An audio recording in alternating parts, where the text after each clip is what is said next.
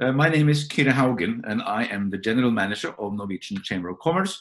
And together with the Finnish Chamber of Commerce, the Danish UK Association, we are welcoming you to HR Matters by Goodwille.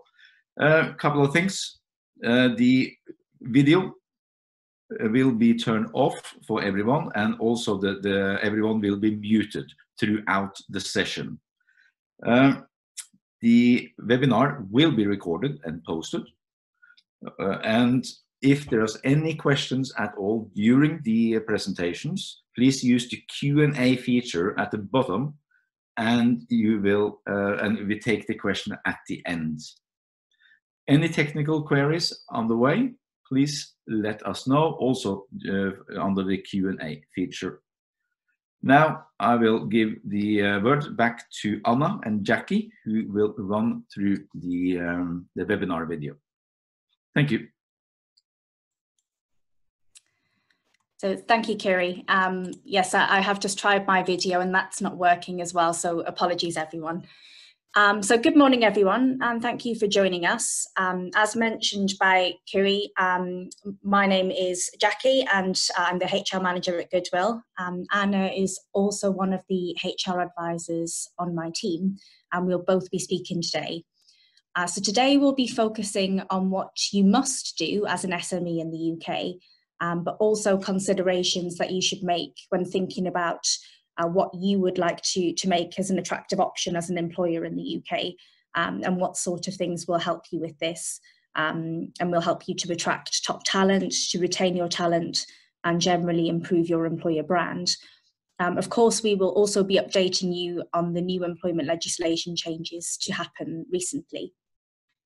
So about Goodwille. Goodwille was founded back in 1997 by Annika Goodwille.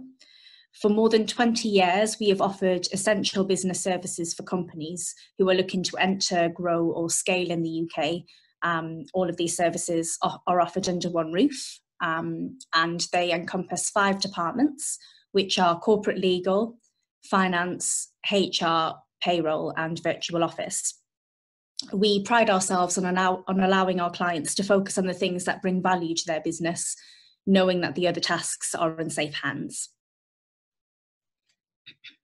So as mentioned, today you'll be hearing from myself and Anna from the Goodwille HR department, where we have years of experience in assisting Nordic and other overseas companies with their HR needs. You can see from the slide that some of the core areas that we help with are vast. However, in summary, we deal with the full life cycle of an employee, from recruitment to termination and everything in between.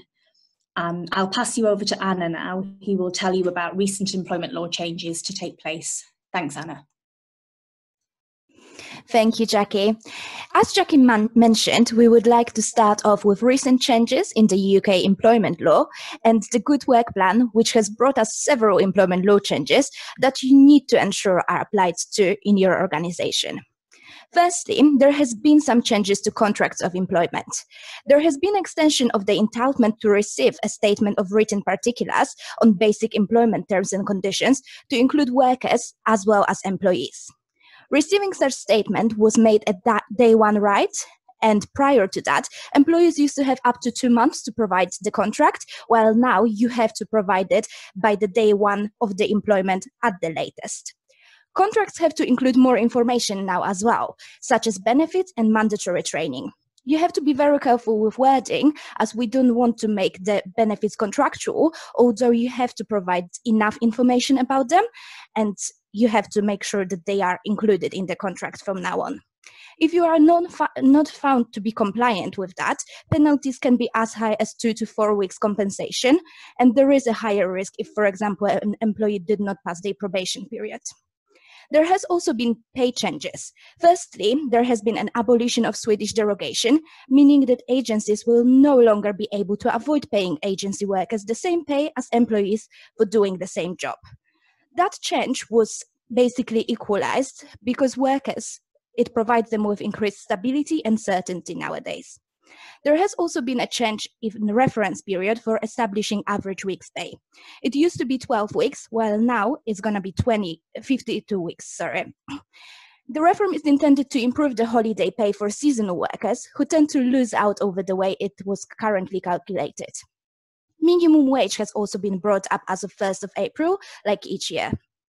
There has been a lot of discussion amongst the self-employed community in regards to proposed IR35 extension to private sector. The rules prevent contractors working for personal service companies who are in similar roles to employees paying less tax and national insurance contributions than employees. The reform will place the responsibility for assessing whether these rules apply onto the private sector end user, so onto you as an employer. Where it is concluded that the client that IR35 applies, the fee payer will become responsible for accounting for it and paying the related tax as well as national insurance contributions, including the additional cost of employers' NIC, directly to HMRC. If you are not found to be compliant, you might be fined and all the missed contributions will have to be repaid. Due to current circumstances, this reform has been pushed forward to 2021.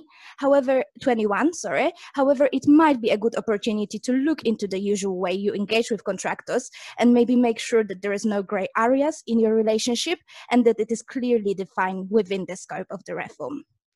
There are also changes in how we will approach equality in the workplace.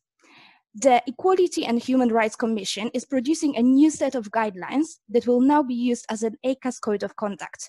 Although it is not a formal law, it is a best practice you should follow. If you ended up in a tribunal and ended up losing a case, your penalty can be higher if you are found not to have followed those. Employers will have to ensure they are providing team members with training on harassment and discrimination as well, on how to distinguish this, how to spot the signs, and how to react should there be a case internally. There's also going to be a change in NDAs and settlement agreement in whistleblowing cases, which will now be prevented, and this refers to cases regarding harassment and discrimination. You will also have to think about flexible working, as now it is a default scenario. Although in current circumstances it seems like it is a must, going forward you need to ensure that you offer it, and if you choose not to, you have to have a very strong business justification for not doing so. In such a competitive environment, it is not enough to only provide the bare minimum though. To gain a competitive advantage, you need to stand out and be able to offer your customers and staff members with something more and with something that your competitors don't. You need to stand out as an attractive employer. It has never been more important to have a strong employer brand to attract key people and to attract top skills. A strong employer brand means that your company is considered as an attractive place to work for, with distinctive values, work culture, and career prospects. So why does it matter to be an attractive employer? First of all, it does have an effect on your recruitment of good quality candidates and on your staff retention. Many employer brands can be a little fuzzy, and classic signs of those, and that some sharpening is needed, include first of all rising recruitment costs, in particular graduate recruitment costs, lost candidates during selection, and high staff turnover rates, especially within 18 months of joining as an employer. You do spend money on recruiting, getting the best talent in your house, and training, as well as taking care of your employees, so you'd ideally want them to stay with you for a longer period of time. If you do offer competitive benefits and take care of your employees, you would save costs on finding the new ones. Secondly, it does also influence your reputation in the marketplace. Every company has an employer brand, whether they know it, like it, or not. It embodies who you are as an organization, as a place to work. It includes everything an organization says about itself and everything that is being said about it. It's what people think of you, how they feel about you, and the perception and the image your organization has. It comes through all sources, often filtered through social networks, and it is as much about engagement and retention as it is about recruitment and promoting yourself. What happens if you don't choose to be an attractive employer? First of all, you're going to have higher operating costs for you as an employer due to poor staff retention and poor candidate attraction. Also, you can be faced with less engaged and committed workforce, decreased productivity, and it will affect your bottom line. So in essence, how much money you make. Your customers might also lose their trust to your brand should negative news be a public knowledge. We've seen that happening in cases such as Volkswagen, Sports Direct, and so on. What can you do to become an attractive employer? First of all, you need to ensure that you do provide additional benefits and set clear expectations. You need to make sure that you are paying a fair salary and offering a competitive benefits range. This is an advantage, and you can do it via benchmarking, via seeing what other companies in your position offer their employees.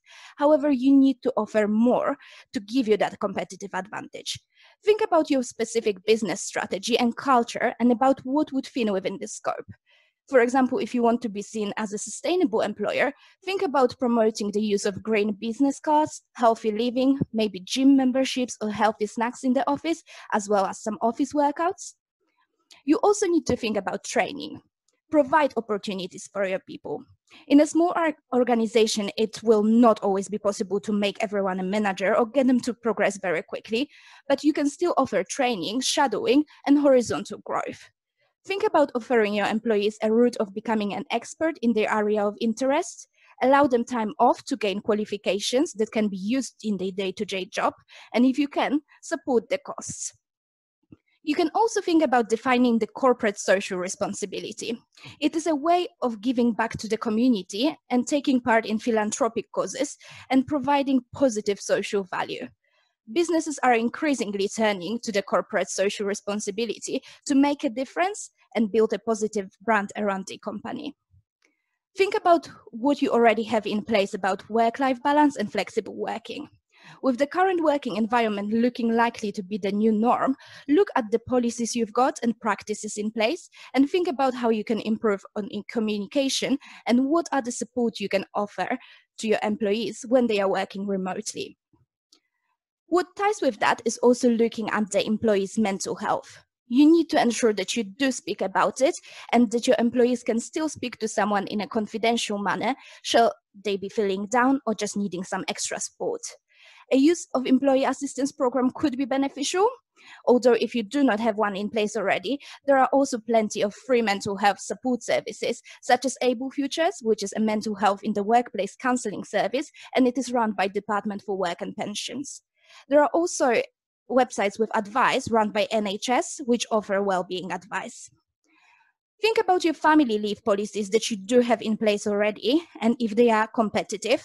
If not, you could look at developing those, as well as retention practices. It could be a good idea, for example, to introduce increasing days of annual leave and benefits with length of service, and then you can use it as your retention strategy to keep good people and great talent you've got in place already. Remember that becoming an employer of choice is not a task, it is a strategy.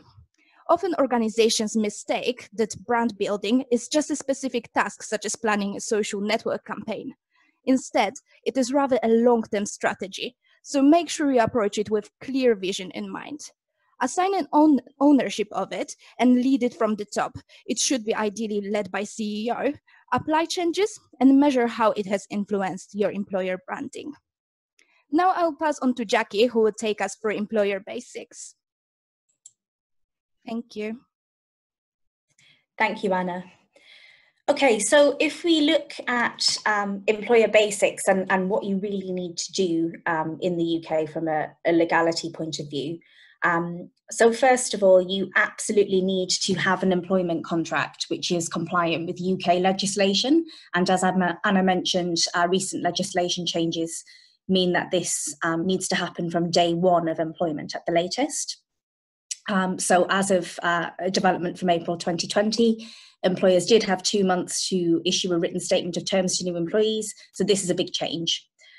Again, as Anna had mentioned, the contract needs to be compliant with UK employment law, and there are some recent additions that have meant that any existing templates that you may have in the UK will probably need to be updated to comply with the new changes. Unfortunately, an employment contract version from a potential parent company template pool will not suffice. And I would also be rather wary of contract templates sourced via Google too. And we have seen quite an array over the years. If we look at company HR policies, So as an SME new to the UK, it would not be expected that you would have a wealth of policies and procedures which are compliant with the UK from day one. This is acceptable to be built over time as the business grows and develops. If you're not offering enhanced family leave policies, for example, then it's not a pressing matter to have policies on maternity leave and so on if you're only offering the statutory maternity pay. You do, however, have a legal responsibility to your employees to have clear, accessible guidance on the company processes and procedures for disciplinary and grievance. Therefore, as a minimum, you do need to have those two policies.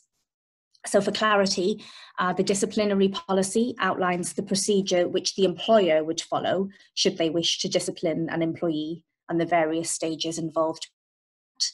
The grievance policy would outline the procedure for the employee to raise an issue against the employer or an employee of the employer. It's worth bearing in mind that in the case of disciplinary policy, this also allows you to make your own stamp on what you deem to be unacceptable behaviour for the company. So you can shape and mould that policy to outline what conduct matters and so on, or performance matters that you deem to be gross misconduct. Another policy required by law, if you have 5 employees or more, is a health and safety policy. So just to bear that in mind. You should also have a data privacy policy for review and agreement by your new employees so that they are aware of how you handle personal data in the workplace. And this ties into GDPR 2018, which some of you may be familiar with. Other policies which you may want to consider for a slimmed down policy offering. So just to be clear, this is not a legal matter. It's just something that may be good to have if you do want to offer a basic offering in terms of policies. So they would be equal opportunities, which includes equal pay, sickness, holiday and company benefits. If we look at sickness, holiday and benefits policies, again, although it's not a legal requirement, they are beneficial to have, as even though now, and again as outlined by Anna, there is additional information to be included in the contract of employment on those areas. Having an external policy to the contract, which discusses the further detail on these offerings and any conditions attached or processes, this will aid you in the argument that some offerings are non-contractual and means that you stand a better chance at being able to vary or withdraw a certain benefit, whether that be enhanced sickness or holiday and so on. And also, of course, if you don't want to have an even lengthier contract, external policies help here. In relation to the equal opportunities policy mentioned, while failing to have a policy in place is not unlawful, a tribunal would likely take a negative view of this should you have to defend against a claim of discrimination.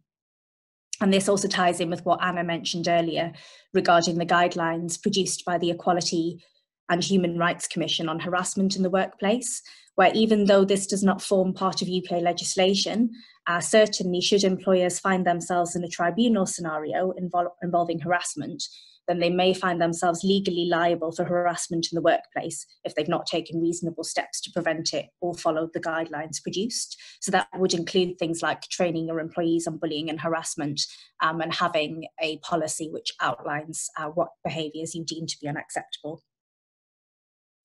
In terms of insurances, if you have employees, then the one insurance which you absolutely need to have by law is employer's liability insurance.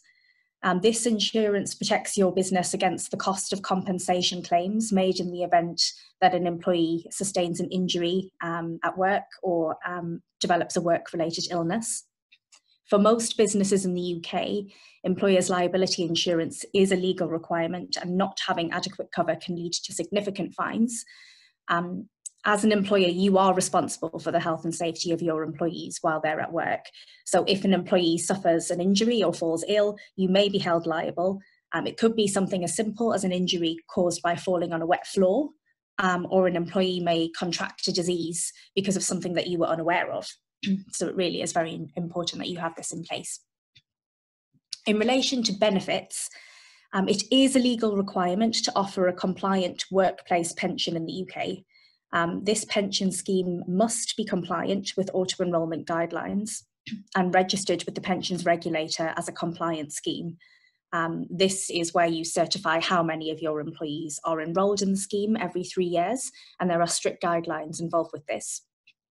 Your employees must all be enrolled into the workplace pension, provided that they meet the qualifying factors, and this loosely includes being aged between 22 years old and the UK state pension age, and minimum earnings must also be £10,000 or more per year. So there are set percentages that you must contribute towards the pension scheme as an employer too. Other than this, there are no other mandatory benefits in the UK unless you consider minimum sickness pay and paid holiday allowances. So for your information, they are statutory sick pay. So under normal circumstances for statutory sick pay, the first 3 days of a single sickness period are unpaid, and then from day 4 onwards, paid at a rate of £95.85 per week. I mentioned normal circumstances, as now, due to COVID-19, sickness may be paid at statutory sickness pay rate from day 1 of sickness rather than day 4, if the illness is COVID-19 related, and if the sickness duration is 4 days or more. So the main take home here is that it is not mandatory at any point to pay employees anything if they are sick for a day or so here and there. Statutory holiday allowance as well. The minimum fully paid holiday allowance for a full-time employee is 5.6 weeks for a full-time employee for a full holiday year.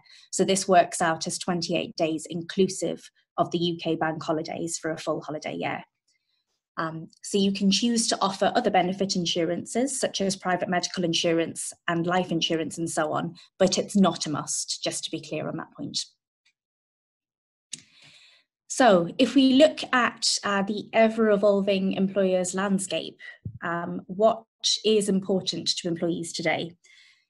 If we look at the employee reward strategy, we instantly think about salary and benefits. And of course, we all have bills to pay. However, we are all incentivized in different ways.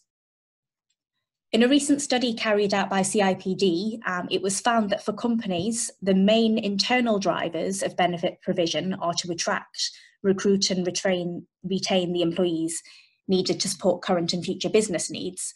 This was followed by promoting work-life balance and supporting employee health and well-being. The most common external influences on the benefits package are legal and employment obligations and other employment rights legislation.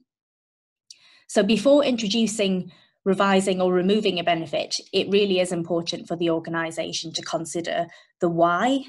So why is the organisation introducing and offering the benefit?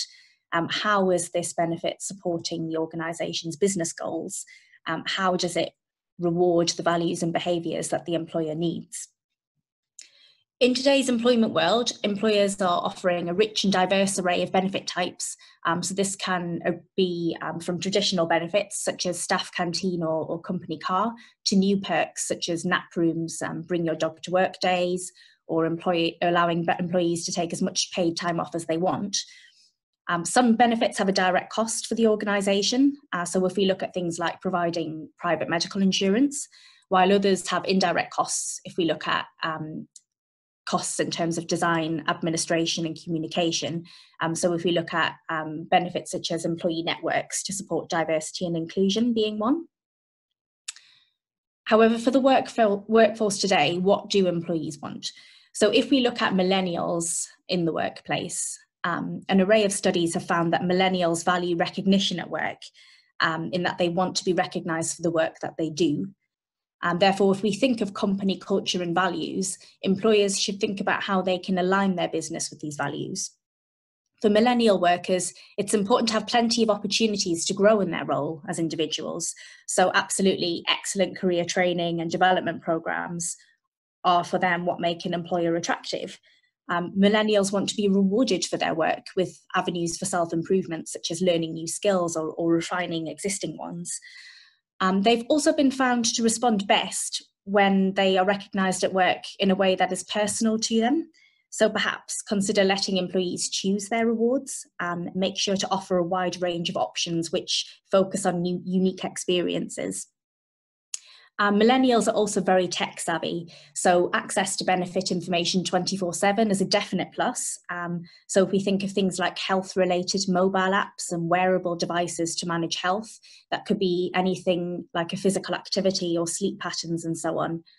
It's definitely found to be a positive.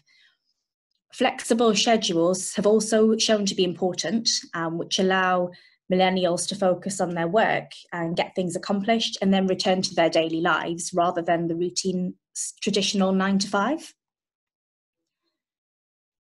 Whatever the age group, employees or candidates could certainly choose a lower salary if the wider benefits package and the working environment is outstanding for them personally. Of course, that could mean anything to any individual, but of course, for employees of all ages, good management and an open, transparent company culture is a given for a good employer. We will no doubt see a new norm once the pandemic has passed by, but flexible working is certainly nice, and it has. So this could be flexible hours, or it could be working from home. There's quite a lot that sits under there. Of course, now that many businesses have trial run working from home, it will be harder to refuse flexible working requests in future. So businesses really think about keep that structure workable when considering work-life balance and communication challenges. If we look at industry, so Google being the poster child of benefit, so try not to get too jealous here, but they do offer fabulous perks such as free food, cookery classes, on-site gym and classes, massage therapists, on-site medical staff. They have very generous family leave policies, an extremely generous death benefit insurance, although obviously granted that's not so exciting for the individual, sleep pods, discounts off events, time off for holidays. So the list really is endless. And Facebook, of course, also have very similar in terms of their very generous benefit offering. So of course, we appreciate not all businesses can follow suit, but there are some ideas there to take away from some of what's being offered by these tech giants. But depending on your industry and the type of roles which you employ, commonplace benefits can vary. So for instance, no matter the industry, if you are hiring salespeople, then they are likely to place more value on a good bonus or commission scheme rather than private medical insurance or free food. If we look at the issues being faced in the hospitality industry, for one, from data provided by trade body UK Hospitality, we know that due to Brexit and the new immigration system, which is on its way, that more than 200,000 job vacancies across the UK will need to be filled due to the many roles in the hospitality industry not qualifying for visa status. So this will be due to the new points-based system arriving in 2021. And the low skill label attached to these roles does not make them an attractive option for many companies. So many companies in this industry are looking at what soft benefits they can offer to make the roles more appealing to candidates who are already in the UK. Also looking at schemes to bring in younger workers to show them the career path in the long term. So really we can see the evidence of all sorts of companies who are employing techniques such as career development and other maybe non-cash related benefits to make them look more appealing. A well-known pub chain has also created a dedicated scheme to hire ex-offenders as a way to tackle the issue of the candidate attraction problem. So what next? Well, whenever this pandemic ends, we certainly feel confident that this will push the agenda for flexible working to become the norm. And I think that's become fairly evident from everything that we've read in the press, really, and just the way that we're operating at the moment. But this definitely means that for companies who can accommodate home working, this may become the norm. Some businesses are even considering moving to a 100% home working model and ditching their office environment. Of course, no matter the chosen model, communication will become more digitized. Some staff will thrive in this environment, some unfortunately may not. But we do know that leaving people without guidance and leadership can lead to undesirable behaviours, from cyberbullying and sexual harassment to presenteeism, all of which can lead to a loss of productivity. So that's just something to be cautious of as we are journeying through this digital age that we've entered. And of course, Brexit. So we have not spoken about this in the press for a while, for obvious reasons. But as Anna outlined, regarding being an attractive employer, we perhaps need to attract our British talent, bearing in mind the visa system that's coming, or perhaps arrange a sponsor license. So just some things to think about over the course of 2020. To future-proof your business, we really need to make sure that we know what skills that we have in the workplace and where there are gaps in skill set. So this can help you develop part of your business continuity plan. So just to bear that in mind. So thank you. That's all from us for now. And we will hand back to the chamber for a Q&A session. Well, thank you very much for this interesting presentation. We have a few questions here. So let's start on top here. When putting in place employee benefits, should you engage with your employees and ask them what benefits they would like, or would you recommend offering them a variety to pick from?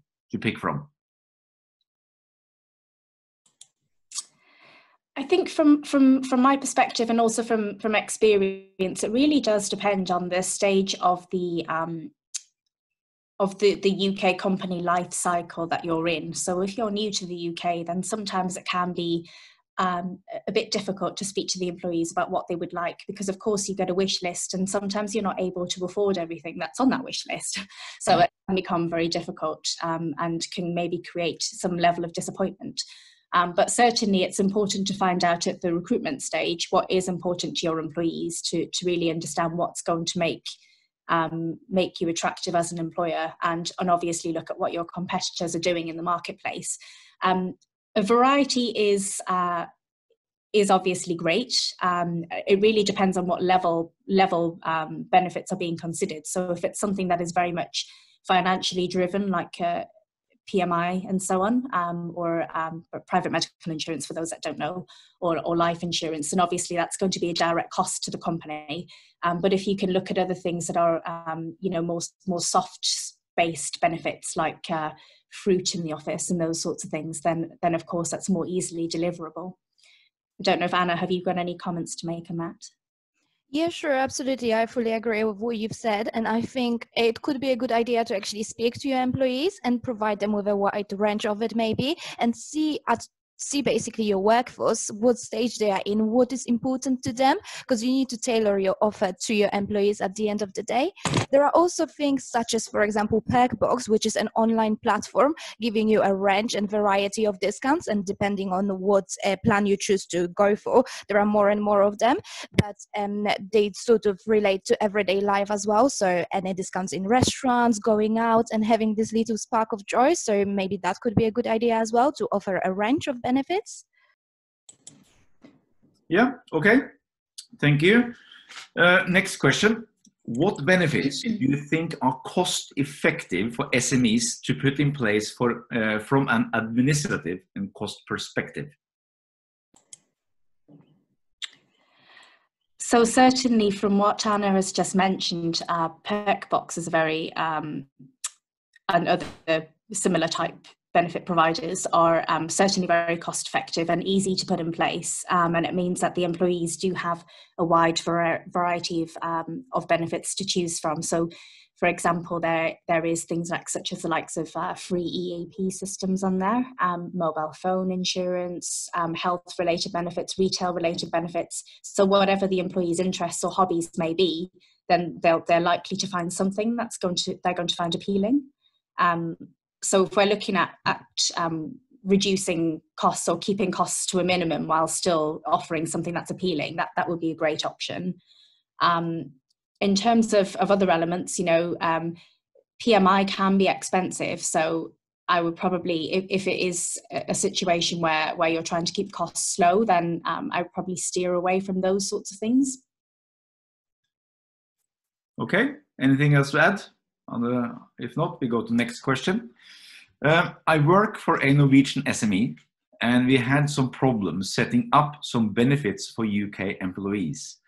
Is there a workaround that we can offer our employees benefits even when we aren't fully set up in the market? So by this, I am assuming that the setup is maybe the parent company has employed some individuals in the UK. So they are working for the Norwegian company, and there is not a UK presence at this time. And this is something that we do see quite commonly, where it can be an issue getting insurances like private medical and so on in place, because they do need a UK presence and also a UK bank account normally. So in terms of workaround, if those are the sorts of benefits which are being focused on, then an alternative could always be to provide cash to the employee to arrange their own insurances themselves. There is obviously the negative element of that, whereby the monies that are being given to the employees to arrange those benefits directly are taxed as cash because they're taxed through payroll. But that would be a workable solution. Okay, thank you. Next question is, how often do employment law changes happen in the UK, and how do they usually get communicated out to employers to make sure everyone is aware of them? So unless there is a situation like the current pandemic, where we have seen some temporary changes and the timelines have been sporadic and not sort of kept to the norm, then normally changes are announced ahead of time and are made in April and in October every year. And it's always communicated via the UK Gov website and via other sort of HR and employment law regulated channels. Okay, thank you. Next, what benefits do you think are cost effective for SMEs to put in place? Well, we answered that. I think we've had that one. I run a small business and my staff invoice me monthly. What are my obligations relating to pension schemes? They have flexible working hours between 15 to 25 a week. One has another business, but one is solely working with me, but registered as sole trader herself. Quite an important question, actually. Yeah, I would say that in this situation, it doesn't sound like this small business has any employees. It sounds like these individuals are actually independent workers or would like to be seen as such. So whether they be sole traders or whether they are limited company workers. In which case, first of all, this links into the IR35 regulations, which Anna was speaking about earlier. So we really need to look at it and to run a test to see if they really are true sole traders or non-employee individuals, or whether they should be made employees. If they are truly sole traders or independent consultants, then obligations for the small business, which they would not need to offer a pension scheme because these individuals are not employees.